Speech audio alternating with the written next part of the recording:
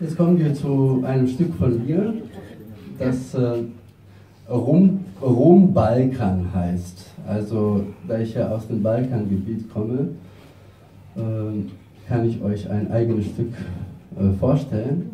Zwischendrin kommt ein südamerikanischer Hit aus den 90er Jahren und ich bin mir ganz sicher, dass den alle kennen. Ich habe nur die schöne Melodie da eingebaut, aber das Stück ist selber von mir und egal was ihr jetzt hört und was daraus kommt, müsst ihr alle wissen, alles ist live gespielt.